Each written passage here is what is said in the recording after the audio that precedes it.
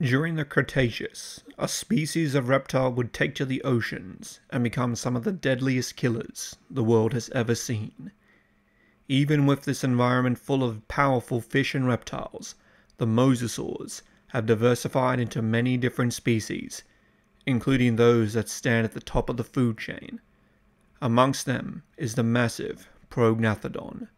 These colossal lizards can grow up to 13 meters long, their wide jaws housing thick conical teeth that can puncture hard armor as if it were rotted wood, and cut flesh as if it were ash. They and other mosasaurs have spread across the globe, and now in the late Cretaceous, they dominate. But even for such giants, prey doesn't exactly want to get eaten. Off the coast of what will be North America, one Prognathodon is struggling to secure a meal. He is trying to bite into the hard shell of a giant turtle, Archelon. At 4 meters long and almost as wide, Archelon is the largest turtle ever to have lived. But even his impressive shell would struggle against the predator's bite force, so instead, he uses his ankles. The huge turtle keeps the flat of his shell facing the Prognathodon's jaws at all times, giving him the widest target. So wide, in fact, the huge mosasaur can't fit his jaws around him. This is the same tactic modern sea turtles use on sharks. All the Prognathodon's power is useless if he can't get a grip in the first place, and no matter how hard he tries to swim around the Archelon, the large turtle keeps swiveling his body to face his attacker. It takes 15 minutes of trying, but eventually the mosasaur gives up and swims away, leaving the tired turtle to swim in the opposite direction.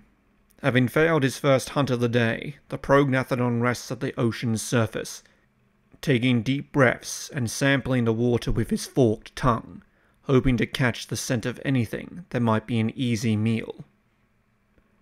His kind usually go after hard-shelled prey, like ammonites and shellfish. However, when you are at the top of the food chain, you also have to be opportunistic, and today he might be in luck. He picks up the faint smell of fish blood on the currents, and after taking one last breath, descends beneath the waves to find the source of the bloodshed. After following the dissipating trail, the huge lizard sees where it has come from, and who has been spilling it. A school of Zophanctinus are finishing off a smaller school of fish. These vicious 5-meter predators are common around much of the world. Their seemingly bottomless appetites and ravenous hunting of anything smaller than themselves makes even the Prognathodon's hunger look tame.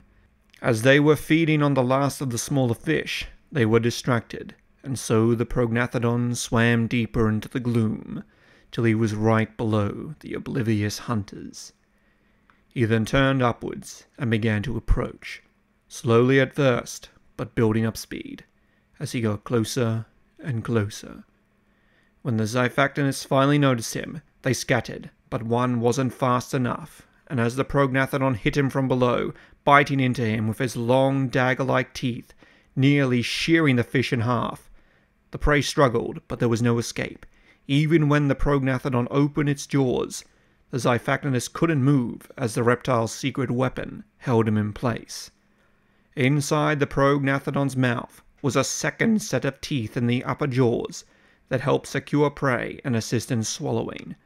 With the Zophanctinus not going anywhere, the Prognathodon bit down again, causing even more deep puncture wounds. He then lifted his head out of the water, and with one great flick of his neck, tore the fish in two. The upper body was sent flying through the air before crashing back into the waves. The huge reptile swallowed the rear half of the Zophanctinus whole, before swimming to the upper half and doing the same to it. There would be no scraps left behind from this kill. A satisfying meal, but not quite enough. So the Prognathodon dove beneath the waves in search of his next meal, in hopes of quelling his mighty hunger. Hello everyone and welcome back. Today we will be breaking down one of the most deadly carnivores of the Cretaceous, Prognathodon.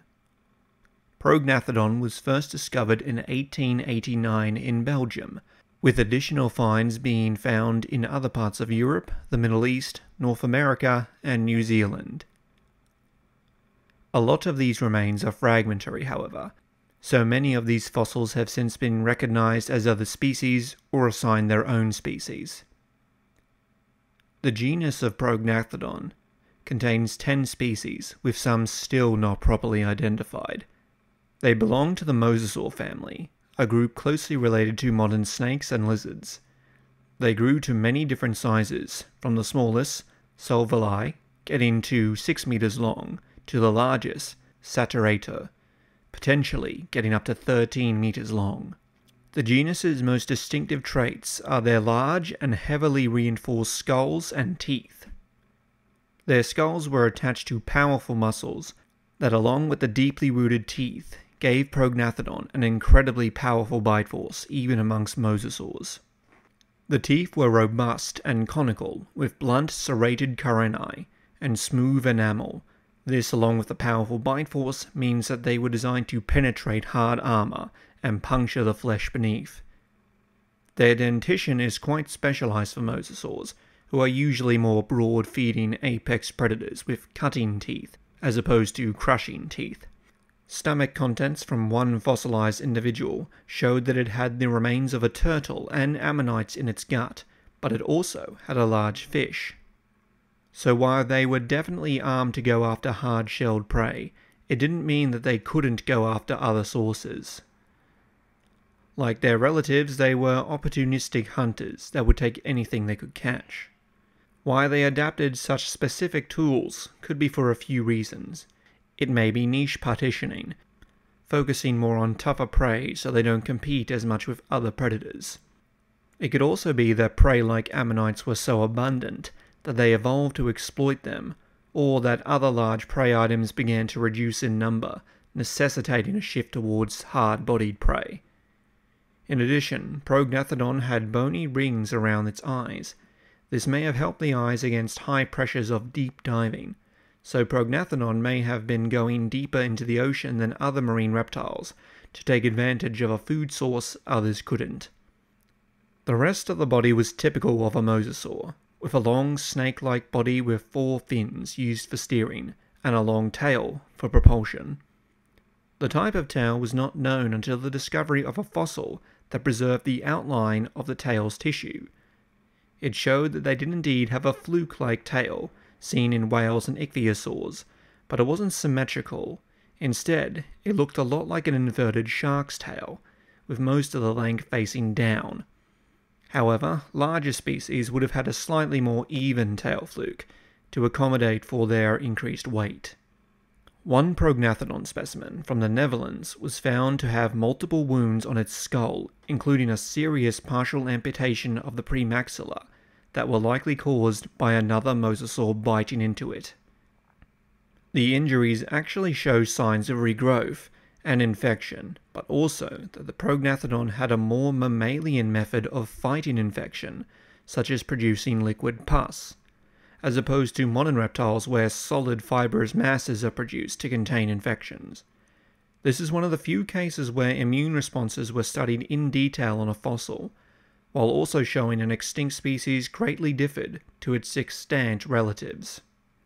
The larger members of this genus would have been among the top predators of their time, and clearly their more specialized jaws and teeth didn't contain them to just being a hard-body shell crushers. They fed on just about anything, and no doubt would have spread fear throughout the shallow and deep waters they patrolled. But what do you think of Prognathodon? How do you think mosasaurs in general would fare in today's oceans? And let me know what lesser-known extinct creature you'd like me to do a breakdown on next. And until then, please like, share, and thank you for watching.